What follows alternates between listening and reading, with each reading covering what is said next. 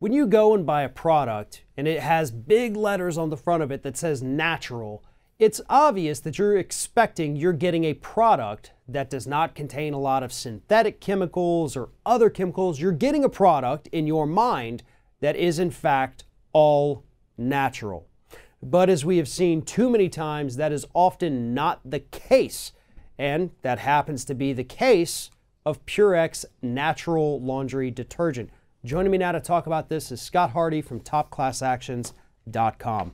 So Scott, recently we had a federal court up in New York. They've given preliminary approval to a major settlement regarding this Purex natural laundry detergent because as the class stated, it's not actually natural what's in these bottles.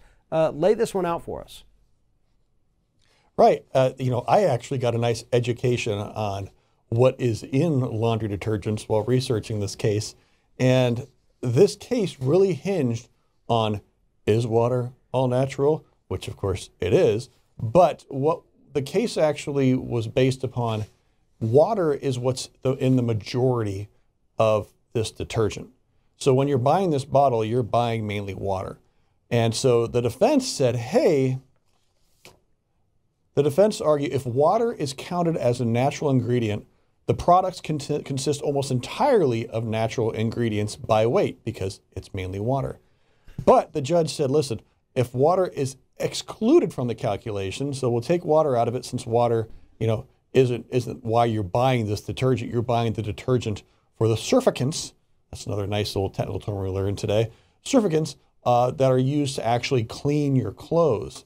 And so if you take out the water, the product consists of a little more than half of natural ingredients by weight.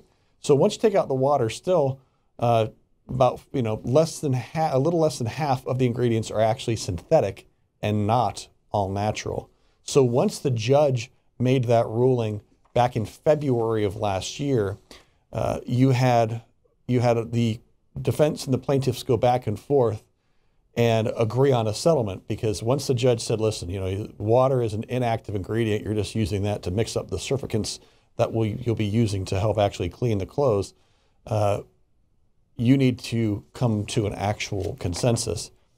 So we have this $1.5 million settlement, which is actually pretty darn good for consumers, where the average class member will get anywhere from $2 to $4 and can claim up to 10 bottles without proof of purchase. And so they could get anywhere from $20 to $40 per class member if they don't have proof of purchase, but they'll be able to get much more than that if they save their receipts and can submit that with their claim.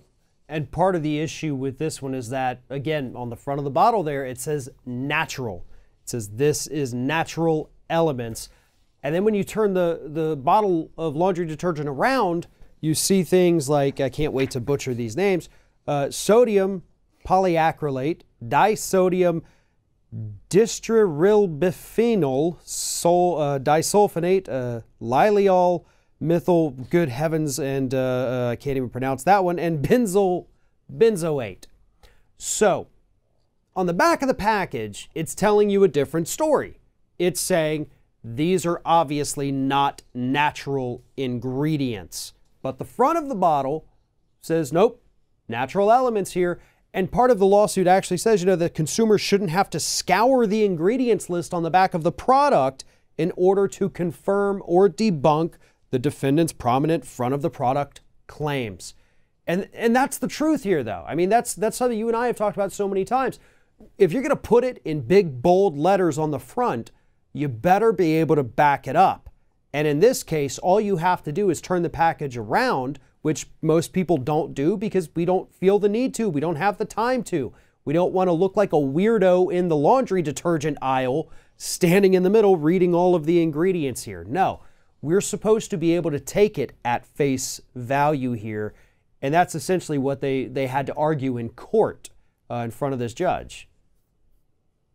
Right. I mean, I was checking this out this morning, and we've already received more than 600 comments on this settlement talking about this, because you've got a lot of people out there that bought it thinking it was all natural. But once you take out the water part, the 40% of it isn't natural or are not natural ingredients. There are a lot of tongue twisters in here. I'm glad you said the ingredients rather than me.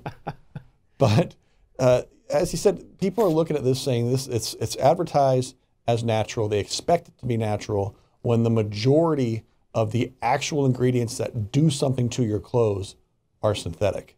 And you know, that's a hard one to win when you take it to court, which is why they've settled. But you have so many buyers. We've had so many comments on this. We'll see. It looks like the plaintiff attorneys did a really good job in negotiating the actual terms for it, and I'm impressed by that, with that kind of potential payout for the end users. Absolutely. And if anybody needs any more information about this particular class action, you can follow the link in the description of this video. Head over to topclassactions.com, and while you're there, make sure you sign up for their weekly newsletter to stay on top of all of the information that consumers need to be aware of. Scott Hardy, Top Class Actions, thank you very much for taking the time to talk to us today. You're welcome. Thanks, Farron.